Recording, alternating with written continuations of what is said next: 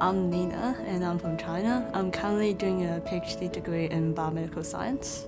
I specialize in nutrition, endocrinology and reproduction, which fits really nicely with the general research theme that goes on at the Liggins.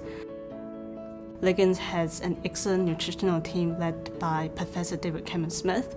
After talking to him and seeing Liggins, I thought that he will be really good to work with, and I think Liggins will provide the support I need.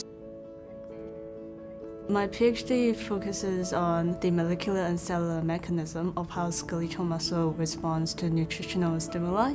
After exercising, people might take a protein shake. That's because both exercise and nutrient stimulate muscle growth.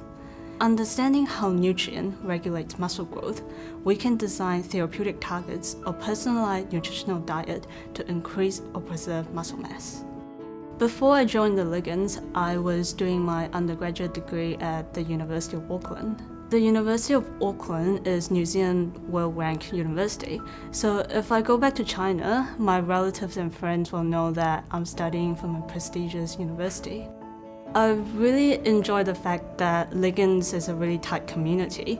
We have a Liggins morning tea every Tuesday morning. That's when we can mingle with other people outside of our group, and we can suggest any concern we might have, and people generally will listen to you and try to help you. If someone is interested in doing a postgraduate study, I would tell them to make sure they stay committed, because compared to undergraduate study, postgraduate study requires a lot of independent study. But the end result is going to be really rewarding because you will become an expert in your selected choice of field.